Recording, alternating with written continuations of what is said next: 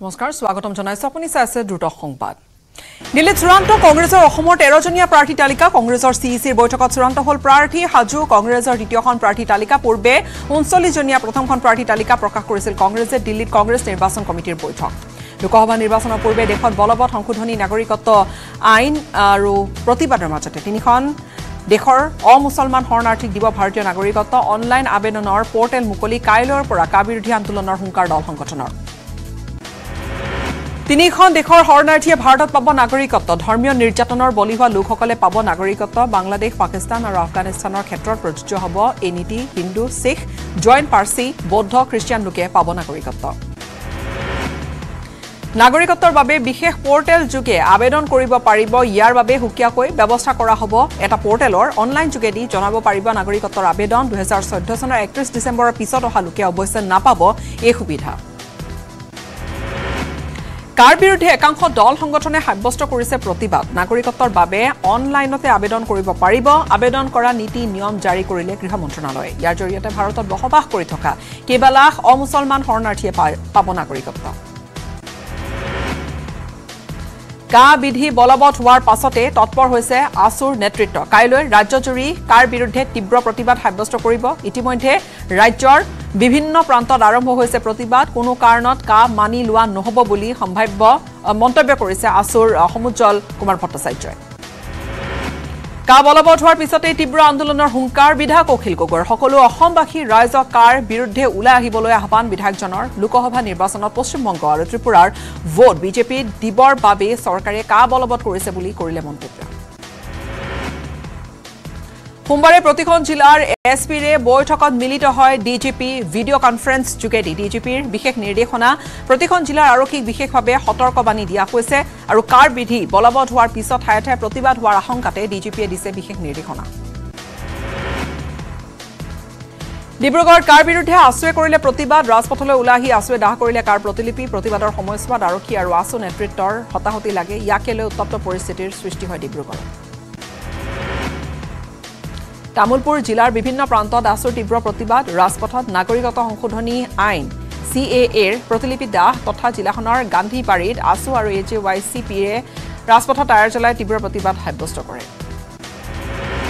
বলৱৎ হোৱাৰ লগে লগে বৰপেটাতো আসুৱে কৰিলে উত্তাল প্ৰতিবাদ সাব্যস্ত বৰপেটা চহৰৰ মাছমজিয়াত কাৰ প্ৰতিলিপি দাহ কৰিলে আসুৱে কোনো কাৰণতে কা মানি লোৱা নহব বুলি মন্তব্য ইতিমধ্যে বজালিটো প্ৰশাসনে জাৰি কৰিছে 144 ধাৰা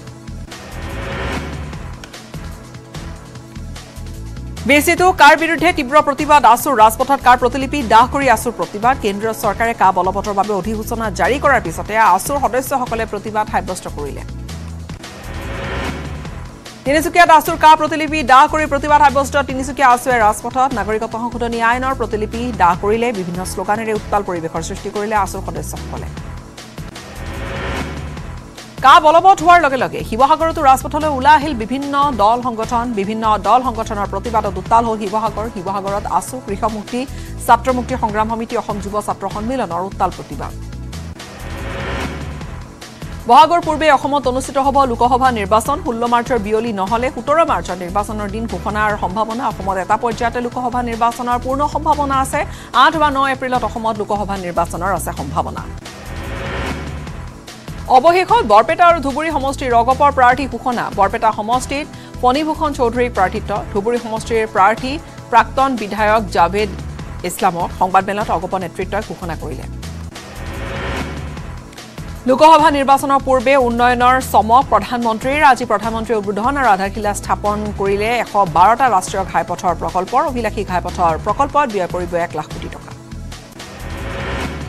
দ্বিতীয় প্ৰাৰ্থী তালিকাক লৈ বিজেপিৰ কেন্দ্ৰীয় নিৰ্বাচন কমিটিৰ বৈঠক বহিছে বৈঠকত অংশ প্ৰধানমন্ত্ৰী নৰেন্দ্ৰ মোদী জেপি নাড্ডা গৃহমন্ত্ৰী অমিত শাহ লগতে সকলো জ্যেষ্ঠ নেতা উপস্থিত বৈঠকত সোমবাৰে নিশাৰ ভাগতে চূড়ান্ত হ'ব কেইবাখনো ৰাজ্যৰ প্ৰাৰ্থী তালিকা গুৱাহাটী মহানগৰীৰ পৰা নিখোজ হৈছে এগৰাকী ডিজে 3 মাহৰ পৰা সন্ধান নাই ডিজে দিয়ানী উৰফে দামিনী ভজাংকাৰ 2023 বৰ্ষৰ 13 ডিচেম্বৰৰ পৰা ডিজে গৰাকী মোবাইল ফোন বন্ধ আছে ডিজে গৰাকীৰ সকলো সামাজিক মাধ্যমৰ পৰাও আঁতৰি আছে গোলাঘাটত সংঘটিত হৈছে চাঞ্চল্যকৰ হত্যাকাণ্ড কনিষ্ঠ পুত্ৰই ডাইৰেক্ট হপিয়াই হত্যা কৰিলে পিতৃ বুবুল বৰাক হত্যা কৰি পুতি থলে বিছনাৰ তলত আৰক্ষী ইতিমধ্যে গ্ৰেপ্তাৰ কৰিছে হত্যাকাৰী পুত্ৰ পিংকু বৰা গোলাঘাটৰ জ্যোতিনগৰত সংঘটিত হৈছে এই চাঞ্চল্যকৰ ঘটনা সোমবাৰে অগ্ৰদূত ভৱনত উন্মোচন কৰা হয় মোহিনী মোহন গোহাই বৰুৱাৰ এখনি গ্ৰন্থ বিভিন্ন মানুহ বিভিন্ন ব্যক্তি ধৰ্ম কৰ্ম আৰু বিভিন্ন সমাজ নামৰ এই গ্ৰন্থখন মুকলি কৰা হয় গ্ৰন্থখন আনুষ্ঠানিকভাৱে উন্মোচন কৰে বিশিষ্ট সাহিত্যিক কনক ডেকাই দক্ষিণ কামৰূপৰ সুন্তলি বিধ্বংসী অগ্নিকাণ্ড সুন্তলি উত্তৰ মাহতলি গাঁওখনত সংঘটিত হয় ভয়াৱহ অগ্নিকাণ্ড জয়নুদ্দিন নামৰ এজন লোকৰ ঘৰত লাগিল জুই সম্পূৰ্ণৰূপে ঘৰটো ভস্মীভূত পিছত স্থানীয় লোকৰ সহযোগত নুমুৱাবলৈ সক্ষম হয় ভয়ংকৰ জুই কংগ্ৰেছ দলত মানুহ নাই বাবে প্ৰাৰ্থী তালিকা প্ৰকাশ কৰিব পৰা নাই কংগ্ৰেছৰ প্ৰাৰ্থীয়ে নিৰ্বাচন খেলিবলৈ ভয় খাইছে কংগ্ৰেছক আজি সকলো সম্প্ৰদায়ৰ ব্যক্তিয়ে বয়কট কৰিছে কংগ্ৰেছৰ নেতাৰ মাজতে কাজিয়া আৰু দল কিদৰে পৰিচালিত হ'ব বুলি কটাক্ষ কৰিছে ভৱেশ কলিতাই দিল্লীলৈ অসম জাতীয় পৰিষদৰ সভাপতি লুৰিণজ্যোতি গগৈ এআইচিচিৰ সভাপতি মাল্লিকাৰ্জুন খাৰ্গে সাক্ষাৎ কৰিবৰ বাবে দিল্লীলৈ ৰাওনা হয় লুৰিণজ্যোতি গগৈ চিইচিৰ বৈঠকৰ পূৰ্বে সাক্ষাৎ কৰে কংগ্ৰেছৰ সভাপতিজনক তেজপুৰত এছএছবি জোৱানে কৰিলে আত্মহত্যা এছএছবি দেবেন্দ্ৰ নগৰত দেওবাৰে সন্ধিয়া সংঘটিত হৈছে ঘটনা ৰাজস্থান জুজুনুৰ কপিল দাৰা নামৰ জোৱানগৰাকী সেনা চাউণ্টে চিট লৈ চৰমপন্থা বাছি লয় 12 মাৰ্চত শিৱসাগৰ ডিমোৰ ৰাইচাত বিশাল জনসভা সম্বোধন কৰিব মুখ্যমন্ত্ৰী ডক্টৰ হিমন্ত বিশ্ব শৰ্মাই মুখ্যমন্ত্ৰী উদ্বোধন কৰিব ডিমো গ্ৰাম্য ক্ৰীড়াংগন খেলপথাৰ লগতে মুখ্যমন্ত্ৰীগৰাকীয়ে স্থাপন কৰিব কেইবাটাও প্ৰকল্পৰ আধাৰশিলা ডিমো অঞ্চলটোত প্ৰায় 600 কোটি টকাৰ কেইবাটাও আঁচনি আৰু প্ৰকল্পৰ আধাৰশিলা স্থাপন কৰিব ডক্টৰ হিমন্ত বিশ্ব শৰ্মাই মুখ্যমন্ত্ৰীৰ আগমনৰ পূৰ্বে ডিমোৰ প্ৰস্তুতি প্ৰায় সম্পূৰ্ণ কৰিছে ডিমো বিজেপিৰ কৰ্মকৰ্তাসকলে ডিমোৰ জনসভাত অংশগ্ৰহণ কৰাৰ পিছতে জয়সাগৰ আৰু নাজিৰাৰ লিগিৰি পুখুৰীলৈ যাব মুখ্যমন্ত্ৰীগৰাকী কংগ্ৰেছৰ প্ৰাৰ্থী তালিকা ঘোষণা হোৱাৰ পূৰ্বে নগাঁও লোকসভাৰ অন্তৰ্গত সামগুৰি ৰূপহী বটদ্ৰৱাত গৌৰৱ গগৈয়ে চলাইছে নিৰ্বাচনী প্ৰচাৰ গৌৰৱ গগৈক সংগ দিছে বিধায়ক ৰকিবুল হুছেইনে শিৱামণি বৰা আৰু নুৰুল হুদাই নগাঁও লোকসভাক লৈ প্ৰদ্যুৎ বৰদলৈ আৰু গৌৰৱৰ মাজত প্ৰাৰ্থিতা কেন্দ্ৰিক সংঘাত চলি থকাৰ মাজতে গৌৰৱে চলাইছে নিৰ্বাচনী প্ৰচাৰ কোকৰাঝাৰ আৰু দৰং উদালগুৰি লোকসভা সমষ্টিৰ নিৰ্বাচনৰ নামত চূড়ান্ত সিদ্ধান্ত কৰিলে হাগ্ৰামা মহিলাৰীয়ে আৰু উদালগুৰিত বিপিএফৰ বিশাল গণসমাবেশত হাগ্ৰামা মহিলাৰীয়ে ৰাজহুৱা কৰিলে সিদ্ধান্ত আনহাতে কাৰো সৈতে বিপিএফৰ মিত্ৰতা নহয় বুলিও কৰি দিলে স্পষ্ট বিপিএফৰ মুৰব্বীয়ে নিৰ্বাচনী অধিসূচনা জাৰি কৰা দুটা দিনৰ পিছতে বিপিএফে দুই সমষ্টিৰ প্ৰাৰ্থী ঘোষণা কৰিব দুয়োটা লোকসভা সমষ্টিতে বিপিএফ জয় হোৱাৰ দাবী কৰিছে হাগ্ৰামা মহিলাৰীয়ে প্ৰমোদ বৰুৱাৰ হাতৰ পৰা বিটিচিৰ ৰক্ষা কৰিবলৈ জনতাক আহ্বান জনাইছে হাগ্ৰামা মহিলাৰীয়ে লোকসভা নিৰ্বাচনৰ প্ৰাক্ষণত এআইইউডিএফ এৰিলে ৰাধেশ্যাম বিশ্বাসে আৰু তৃণমূল কংগ্ৰেছৰ পৰা নিৰ্বাচন খেলিব ৰাধেশ্যাম বিশ্বাসে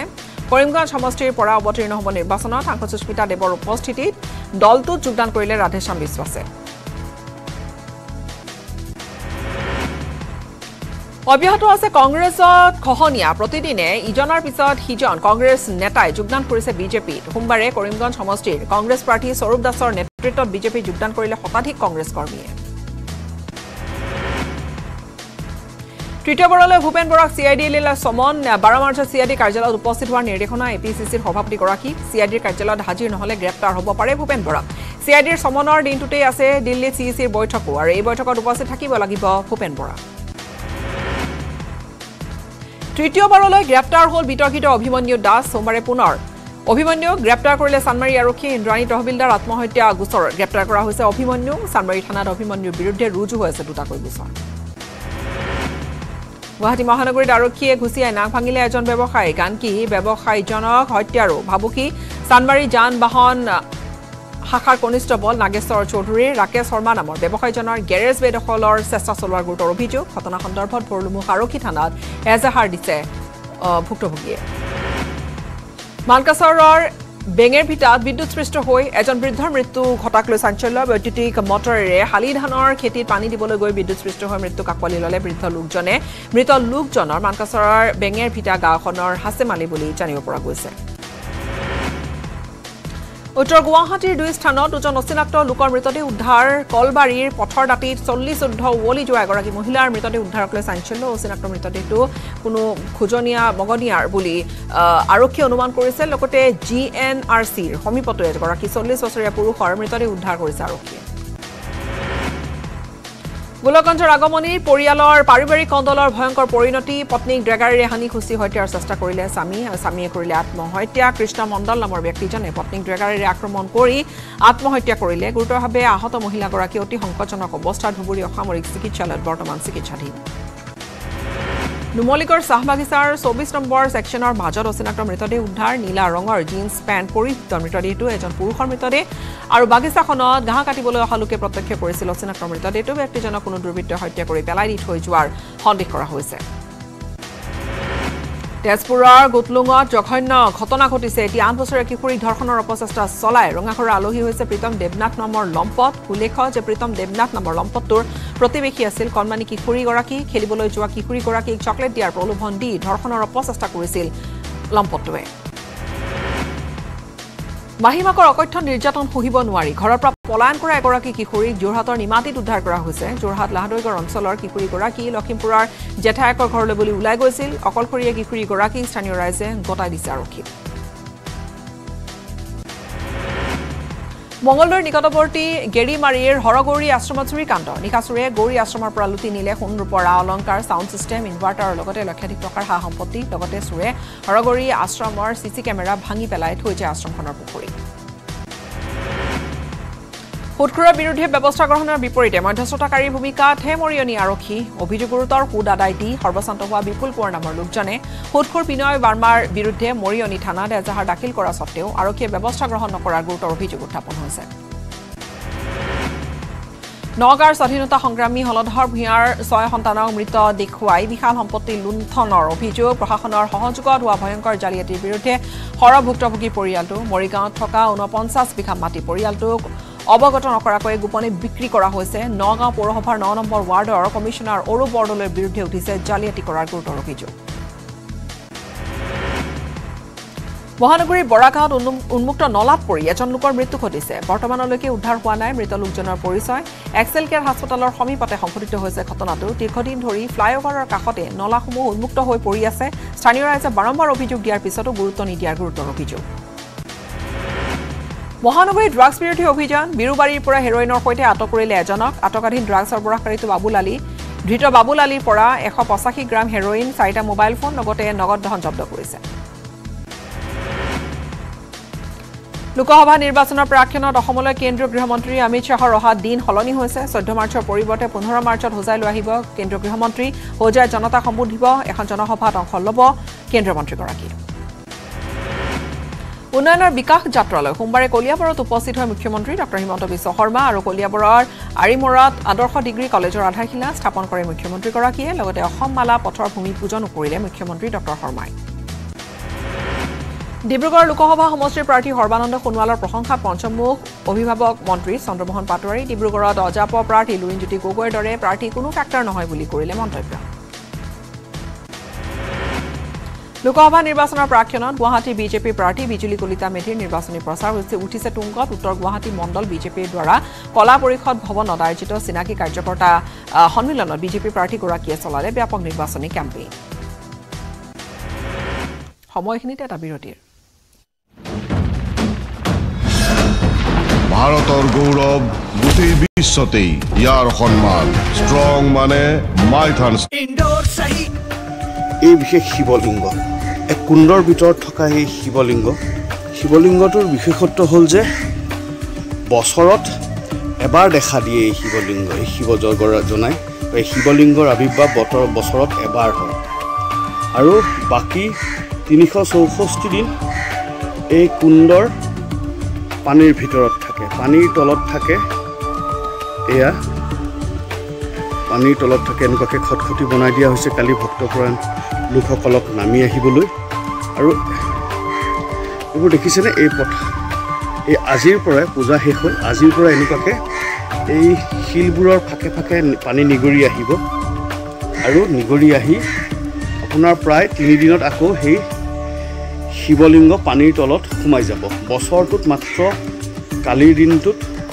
পানীখিনি উলিয়াই দিয়া হয় পূজাৰ বাবে অসমতে আছে এই শিৱলিংগ এচকে পানী আকৌ নিগৰি সোমাইছে কালি ৰাতি শিৱলিংগৰ পূজা অৰ্চনা কৰিছে ইয়াৰ ভক্তপ্ৰাণ লোকে আহি আৰু আপোনাৰ মই য'ত আছোঁ এয়া হৈ গ'ল ঋণমোচন কুণ্ড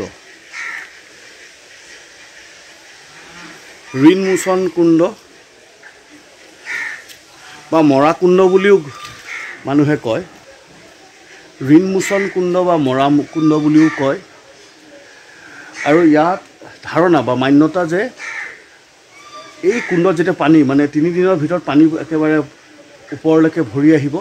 আৰু তাৰপিছত এই যে শিৱলিংগ সেই শিৱলিংগ 364 দিনৰ বাবে পানীৰ তলতে সোমাই যাব এতিয়া এই ঋণমোচন কুণ্ডৰ মানুহৰ বিশ্বাস যে যদি আপোনাৰ যদি ধুব লাগে বা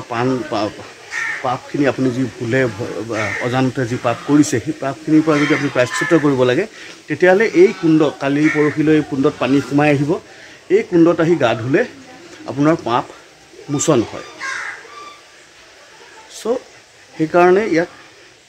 পাপ মোচন বা ঋণমোচন কুণ্ড বুলিও কোৱা হয় মৰা কুণ্ড বুলিও কোৱা হয় কাৰণ এই কুণ্ডৰ দেখিছে এই কুণ্ডক মৰা কুণ্ড বুলিও কোৱা হয় আৰু বৰ বিশেষ সেই দূৰলৈ নগ'লেও হয় এই পিছফালে মোৰ কামাখ্যা দেৱী দেৱালয় ইয়াৰ কাষতে আপোনাৰ জলাশয় আছে বা কুণ্ডটো আছে য'ত আহি আমি কামাখ্যাত প্ৰথমতে হাত মুখ ধুই জল অৰ্পণ কৰি তাৰপিছত দেৱালয়লৈ যাওঁ তাৰ কাষতেই এয়া হৈ গ'ল মৰা কুণ্ড বা ঋণমোচন কুণ্ড কালি ৰাতি ভক্তপ্ৰাণ ৰাইজে আহি ইয়াত পূজা কৰিছেহি আৰু ইয়াত প্ৰায় এনেকুৱাকৈ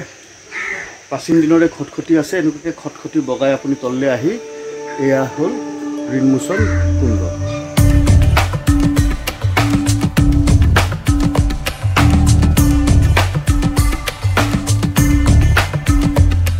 মান্যতা এয়াও আছে যে মৰা কুণ্ডৰ একেবাৰে তলত থকা শিৱলিংগত যদি আপুনি আহে যদি ইয়াত যদি এই কুণ্ডত যদি স্নান কৰে তেতিয়াহ'লে যদি উঠ ফটা আছে ছালৰ বেমাৰ আছে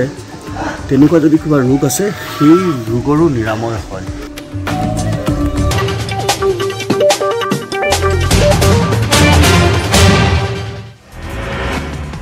সোণাৰী পৌৰসভা এলেকাত ৩৭টা উন্নয়নমূলক প্ৰকল্পৰ শুভ উদ্বোধন আৰু শিলান্যাস কৰিলে সাংসদ তপন কুমাৰ গগৈয়ে চৰাইদেউ সোণাৰী ৰাজহুৱা খেলপথাৰৰ সমীপতে অনুষ্ঠিত কাৰ্যসূচীত সমষ্টিটোৰ বিধায়ক ধৰ্মেশ্বৰ বৰুৱাকে ধৰি কেইবাগৰাকী বিশিষ্ট ব্যক্তি উপস্থিত থাকে তামুলপুৰৰ কুম্ভীৰ চাৰৰ বিজেপিৰ যোগদান সমাৰোহ বিজেপিৰ জনকল্যাণমূলক কাম কাজৰ প্ৰতি আকৃষ্ট হৈ স্বতঃস্ফূৰ্তভাৱে ওলাই আহি গাঁওখনৰ অধিকাংশ লোকে পৰিধান কৰিলে গেৰুৱা বসন নতুনকৈ দলত যোগদান কৰা গাঁওখনৰ অধিকাংশ লোকক দলৰ মজিয়াত উষ্মভাৱে আদৰণি বিটি আৰু কাৰ্যবাহী সদস্য ধৰ্মনাৰায়ণ দাসৰ লগতে দলীয় কৰ্মকৰ্তাসকলৰ হাজো কোঁৱৰপুৰত বিজেপিৰ নীতি আদৰ্শত আকৃষ্ট হৈ ভাৰতীয় জনতা পাৰ্টি যোগদান কৰিলে সংখ্যালঘু লোকে সদ্য বিজেপি নেতা প্ৰকাশ দাসৰ উপস্থিতিত বিজেপি যোগদান কৰিলে কোঁৱৰপুৰৰ ৩ শতাধিক সংখ্যালঘু পুৰুষ মহিলাই শিৱসাগৰ টাই আহোম যুৱ পৰিষদৰ উত্তাল প্ৰতিবাদ টাই আহোম জনগোষ্ঠীক জনজাতিকৰণৰ দাবীত সংগঠনটোৱে সাব্যস্ত কৰিলে প্ৰতিবাদ টাইপাৰ উদ্যোগত শতাধিক পুৰুষ মহিলাই অৱস্থান ধৰ্মঘট কাৰ্যসূচী ৰূপায়ণ কৰে নাগৰিকত্ব সংশোধনী বিধেয়কৰ বিৰুদ্ধে ধেমাজিৰ কংগ্ৰেছৰ উত্তাল প্ৰতিবাদ বিতৰ্কিত বিধেয়কখন প্ৰত্যাহাৰ নকৰিলে কংগ্ৰেছে আন্দোলন অধিক তীব্ৰতৰ কৰি তোলাৰ সকিয়নি বিজেপি চৰকাৰলৈ বিজেপি বিশ্বনাথৰ কংগ্ৰেছৰ কাৰ্যালয়ৰ সন্মুখত বিৰোধী ঐক্য মঞ্চৰ উদ্যোগত অৱস্থান ধৰ্মঘট নাগৰিকত্ব সংশোধনী বিধেয়ক বাতিলৰ দাবীত ধৰ্মঘট কাৰ্যসূচী ৰূপায়ণ কৰিলে বিৰোধী ঐক্য মঞ্চই তামুলপুৰত বাক্সা জিলা কংগ্ৰেছ সমিতিয়ে ভাৰতীয় ষ্টেট বেংক তামুলপুৰ শাখাৰ সন্মুখত ধৰ্ণা কাৰ্যসূচী ৰূপায়ণ কৰে ভাৰতীয় ষ্টেট বেংকে নিৰ্বাচনী বণ্ড আঁচনিৰ ধন ৰাজহুৱা তথ্য দাখিল কৰাৰ দাবীতে প্ৰতিবাদ সাব্যস্ত কৰিলে কংগ্ৰেছে চচলত অংগনবাড়ী কৰ্মী সহায়িকাৰ প্ৰতিবাদ আছে অব্যাহত প্ৰাপ্য মজুৰি বিচাৰি চচলৰ ধৰ্ণাস্থলীৰ পৰা সমদল কৰি দিছপুৰ জনতা ভৱন চলোৱা কাৰ্যসূচী ৰূপায়ণ কৰিলে প্ৰতিবাদকাৰীয়ে 6 মাইলত বেৰিকেড স্থাপন কৰি প্ৰতিবাদকাৰীক বাধা প্ৰদান আৰক্ষীৰ ডিফুত কাৰ্বি আংলঙৰ আঞ্চলিক দল এছডিচি কাৰ্বি ছাত্ৰ সন্থা কেএছএ আৰু মহিলা সংগঠন কেএনচিএৰ সৈতে কাৰ্বি আংলং স্বায়ত্তশাসিত পৰিষদৰ মুখ্য কাৰ্যবাহী সদস্যৰ গুৰুত্বপূৰ্ণ বৈঠক ৰাজ্যৰ 3 পাৰ্বত্য জিলাক সাঙুৰি সংবিধানৰ 244 অনুচ্ছেদৰ আধাৰত স্বায়ত্তশাসিত ৰাজ্য গঠন কৰাক লৈ এই বৈঠক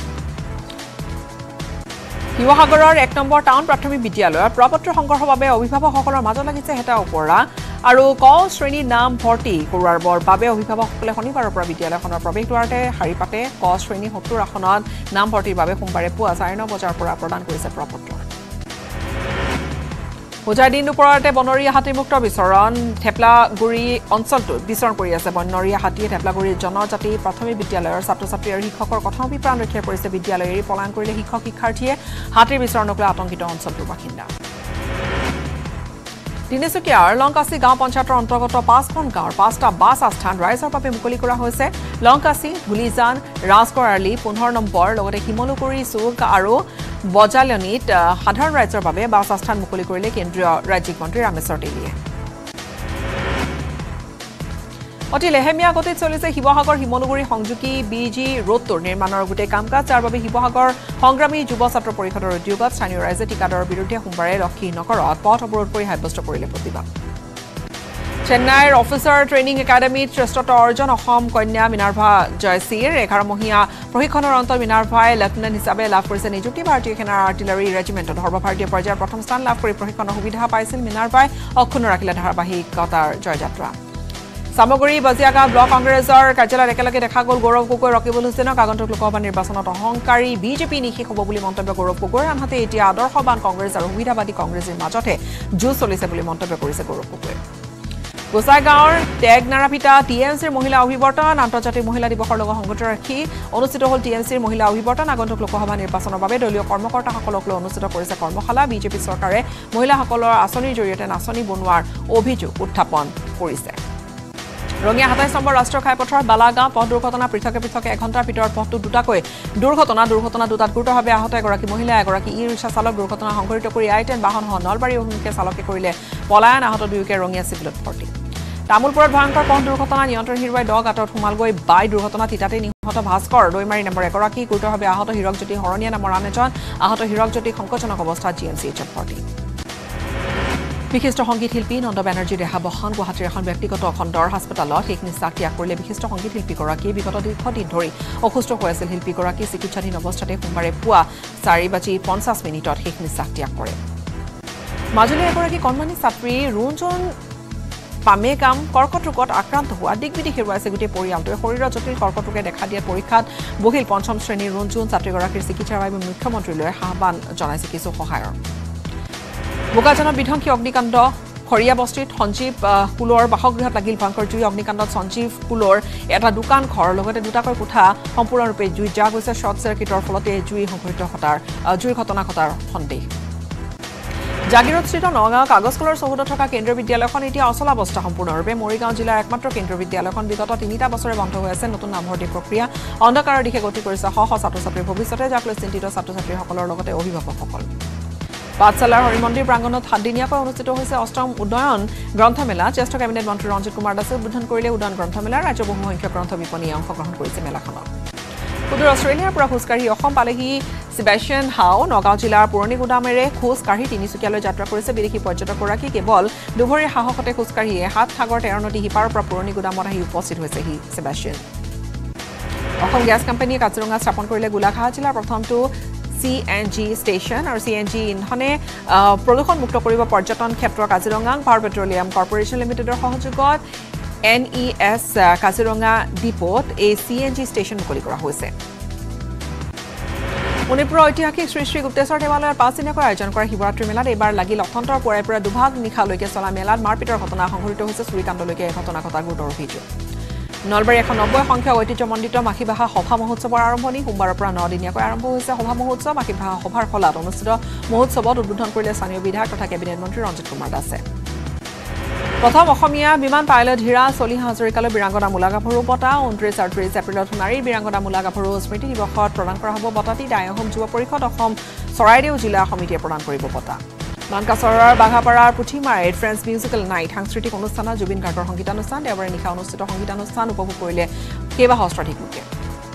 বৰহুলা কাবাডী ইউথ ক্লাবৰ প্ৰশংসনীয় পদক্ষেপ গ্ৰাম্য অঞ্চলৰ প্ৰতিভা বিকাশৰ বাবে ভিতৰুৱা অঞ্চলৰ যুৱক যুৱতী তথা সকলৰ ৰাষ্ট্ৰীয় ক্ৰীড়াৰ প্ৰতি আগ্ৰহী কৰি তুলিবলৈ বৰহুলা মহাবিদ্যালয়ৰ প্ৰাংগণত অনুষ্ঠিত কৰিছে কাবাডী খেল প্ৰতিযোগিতা কংগ্ৰেছৰ প্ৰাৰ্থী তালিকা এতিয়ালৈ প্ৰকাশ হোৱা নাই যদিও ধুবুৰী সমষ্টিত চৰ্চাত আছে প্ৰাৰ্থী ৰকিবুল হুছেইনৰ নাম ৰকিবুল হুছেইন নগাঁৱৰ পৰা টিকট বিচাৰিছিল যদিও ধুবুৰীতে তেওঁৰ টিকট প্ৰায় নিশ্চিত হৈছে আজি ঘোষণা নহল বিপিএফৰ প্ৰাৰ্থী তালিকা উদালগুৰিত অনুষ্ঠিত বিশাল গণসমাৱেশত প্ৰাৰ্থীৰ নাম ঘোষণা কৰাৰ কথাও আছিলে কোকৰাঝাৰ দৰং উদালগুৰি সমষ্টিত প্ৰাৰ্থী দিলে বিপিএফে দৰং উদালগুৰি সমষ্টিত বিধায়ক দুৰ্গা দাস বড়ো প্ৰাৰ্থীত্ব দিয়াৰ পূৰ্ণ সম্ভাৱনা বিজেপি আৰু UPPL দলে গঠন কৰিছে কোঅৰ্ডিনেশ্যন কমিটি বিষ্ণু আৰু সিডলি সমষ্টিত দুটাৰ বাবে গঠন কৰা হৈছে দুখন কোঅৰ্ডিনেশ্যন কমিটিৰ সভাপতি হিচাপে দুটা সমষ্টিৰ বিধায়কক ৰখা হৈছে মানকাছৰ ফটকা ফুটাই অগপ সমৰ্থকৰ আনন্দ উল্লাস ধুবুৰীত অগপ মিত্ৰজোঁটৰ প্ৰাৰ্থী জাবেদ ইছলামৰ নাম ঘোষণাৰ পিছতে আনন্দ উল্লাস আৰু জাবেদ ইছলামৰ ঘৰতো সমৰ্থকসকলে আনন্দ প্ৰকাশ বৰপেটা সমষ্টিত ফণীকুমাৰ চৌধুৰীক প্ৰাৰ্থিত্ব প্ৰদানৰ পিছতে বঙাইগাঁও অগপ কাৰ্যালয়ত কিন্তু নিমামা পৰিৱেশ বঙাইগাঁও জিলা কাৰ্যালয়ত ওলমি আছে তলা অগপৰ কাৰ্যালয়ত নাই কোনো আনন্দ ফূৰ্তিৰ পৰিৱেশ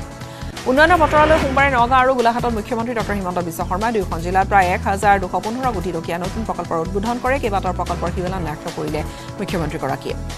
গোলাঘাটত মুখ্যমন্ত্ৰীগৰাকীয়ে আৰম্ভ কৰে 332 কোটি টকাৰ প্ৰকল্প গোলাঘাটৰ পৰা মেৰাপানীলৈ পথৰ উন্নয়ন আৰু উন্নীতকৰণ কৰাৰ লগতে পুলিবৰ সন্দিকৈ গাঁৱত বুঢ়ালিকচন পথৰ উন্নয়ন আৰু উন্নীতকৰণৰ কাম কাজো আৰম্ভ কৰে নগাঁও চিভিল হাস্পতালৰ ওচৰত নিৰ্মাণ হ'ব উৰণ সেতু সোমবাৰে নগাঁৱত অনুষ্ঠিত জনসভাত মুখ্যমন্ত্ৰীয়ে কৰিলে ঘোষণা শীঘ্ৰে নগাঁৱত আৰম্ভ হ'ব উৰণ সেতুৰ নিৰ্মাণ কাৰ্য জাগিৰোডৰ কাগজ কলৰ ভূমিত স্থাপন হ'বলগীয়া ছেমিকণ্ডাক্টৰৰ প্ৰকল্পক লৈ কেবিনেটৰ গুৰুত্বপূৰ্ণ সিদ্ধান্ত 13 মাৰ্চত শুভাৰম্ভণি হ'ব ছেমিকণ্ডাক্টৰ প্ৰকল্পৰ কাম আৰু প্ৰধানমন্ত্ৰী নৰেন্দ্ৰ মোদীয়ে ভাৰ্চুৱেলি শিলান্যাস কৰিব প্ৰাৰ্থিত্ব লাভৰ পিছত আজি প্ৰথমবাৰলৈ ডিব্ৰুগড়ত উপস্থিত হয় কেন্দ্ৰীয় মন্ত্ৰী সৰ্বানন্দ সোণোৱাল কেন্দ্ৰীয় মন্ত্ৰীগৰাকীৰ উপস্থিতি দলীয় কৰ্মীসকলৰ মাজত ব্যাপক উৎসাহ ডিব্ৰুগড় বিমানবন্দৰৰ পৰা উষ্ম আদৰণি জনালে সৰ্বানন্দ সোণোৱালক পাৰ্টিয়ে ষ্টেট বেংকৰ আৰ্জি খাৰিজ কৰিলে উচ্চতম ন্যায়ালয়ে নিৰ্বাচন আয়োগক তথ্য যোগান ধৰাৰ সময়সীমা বৃদ্ধি কৰাৰ বাবে আবেদন জনাইছিল উচ্চতম ন্যায়ালয় কিন্তু সোমবাৰে সৰ্বোচ্চ ন্যায়ালয়ে এছবিআইৰ এই আবেদন খাৰিজ কৰে 12 মাৰ্চৰ ভিতৰত সকলো তথ্য যোগান ধৰিবই লাগিব নিৰ্বাচন আয়োগক 15 মাৰ্চত নিৰ্বাচন আয়োগে ইলেক্টৰেল বণ্ড সম্পৰ্কীয় সকলো তথ্য প্ৰকাশ কৰিবলৈ কি উচ্চতম ন্যায়ালয়ে নিৰ্দেশনা দিছে মঙলবাৰে দুপৰীয়া 12 বজাৰ ভিতৰত তথ্য যোগান ধৰিব নোৱাৰিলে এছবিআইৰ বিৰুদ্ধে আদালত অৱমাননা কৰা হ'ব বুলি গণ্য কৰা হ'ব বুলি আদালতে দিছে সকিয়নি লছ এঞ্জেলছৰ ৰবি থিয়েটাৰৰ মঞ্চ জিলিকি উঠিল ক্ৰিষ্টফাৰ নলনৰ ওপেনহাইমাৰ আৰু দেওবাৰে নিশা ঘোষণা হ'ল 94 সংখ্যক একাডেমী এৱাৰ্ডছ বিশ্বখ্যাত পদাৰ্থ বিজ্ঞানী ওপেনহাইমাৰৰ বায়োপিকখনে লাভ কৰিছে 7টা কৰা অস্কাৰ বিশ্বখ্যাত পদাৰ্থ বিজ্ঞানী ওপেনহাইমাৰৰ বায়োপিকখনে শ্ৰেষ্ঠ ছবি শ্ৰেষ্ঠ পৰিচালক শ্ৰেষ্ঠ অভিনেতা শ্ৰেষ্ঠ সহ অভিনেতাৰ লগতে ফিল্ম এডিটিং আৰু চিনেমাটোগ্ৰাফী আজৰি আনিছে শ্ৰেষ্ঠত্বৰ খিতাপ ওপেনহাইমাৰৰ চৰিত্ৰত অভিনয় কৰা কিলিয়ান মাৰ্ফিয়ে লাভ কৰিছে শ্ৰেষ্ঠ অভিনেতাৰ সন্মান ওপেনহাইমাৰৰ বায়োপিকখনে ক্ৰিষ্টফাৰ নলেনে লাভ কৰিছে শ্ৰেষ্ঠ পৰিচালকৰ বঁটা অস্কাৰ লাভ কৰি অভিনেতা কিলিয়ান মাৰ্ফিয়ে তেওঁৰ অস্কাৰ বিশ্বৰ সকলো শান্তি ৰক্ষকৰ প্ৰতি উৎসৰ্গা কৰিলে আনহাতে ৰবাৰ্ট ডাউনি জুনিয়ৰে লাভ কৰিছে শ্ৰেষ্ঠ সহ অভিনেতাৰ সন্মান ওপেনহাইমাৰ ছবিখনত আমেৰিকাৰ প্ৰাক্তন বাণিজ্য সচিব লিউইছ ট্ৰাছৰ চৰিত্ৰৰ ৰূপায়ণ কৰিছে ৰবাৰ্ট ডাউনি জুনিয়ৰে 96 সংখ্যক একাডেমী এৱাৰ্ডছত শ্ৰেষ্ঠ অভিনেত্ৰীৰ অস্কাৰ লাভ কৰিলে এমা ষ্টোনে আৰু পো থিংছত কৰা অভিনয়ৰ বাবে এমা ষ্টোনে লাভ কৰিছে শ্ৰেষ্ঠ অভিনেত্ৰীৰ সন্মান এগৰাকী অভিনেত্ৰীয়ে লালা লেণ্ডৰ বাবে 2017 চনত অস্কাৰ লাভ কৰিছিল অস্কাৰ মঞ্চত ভাৰতীয় চলচ্চিত্ৰ জগতৰ প্ৰয়াত কলা নিৰ্দেশক নিতিন দেশাইক শ্ৰদ্ধাঞ্জলি the academy of motion pictures art and science 96 সংখ্যক অস্কাৰ বঁটা প্ৰদানৰ অনুষ্ঠানৰ মাজতে শ্ৰদ্ধাঞ্জলি জনোৱা হ'ল নিতিন দেশাইক আৰু নিতিন দেশাই যোৱা বৰ্ষ 2 আগষ্টত মৃত্যু ঘটিছিল তেওঁ ইজৰাইলৰ টেল আভিভ চহৰখনত অপহৃত মুক্তিৰ দাবীতে প্ৰতিবাদ হৈছে অপহৃত 134 গৰাকী পৰিয়ালৰ লোকে উপস্থিত থাকি সাব্যস্ত কৰিলে প্ৰতিবাদ হামাছে ইজৰাইলৰ পৰা অপহৰণ কৰি নিয়া 150 দিনৰ পিছত টেল আভিভত দেখা গ'ল এই প্ৰতিবাদী কাৰ্যসূচী টেল আভিভৰ চহৰখনৰ প্ৰতিবাদী কাৰ্যসূচীত ভুক্তভোগীসকলে ক্ষোভেৰে প্ৰকাশ কৰিছে চৰকাৰী দিশৰ নাগৰিকক সুৰক্ষা দিয়াত ব্যৰ্থ হৈছে বুলি আৰু আলোচনাৰ মাধ্যমেৰে হওক বা আন কিবা মাধ্যমেৰে হওক ৰমজানৰ পূৰ্বে সকলো অপহৃতকে ঘূৰাই আনিবলৈ আহ্বান কৰিছে চৰকাৰলৈ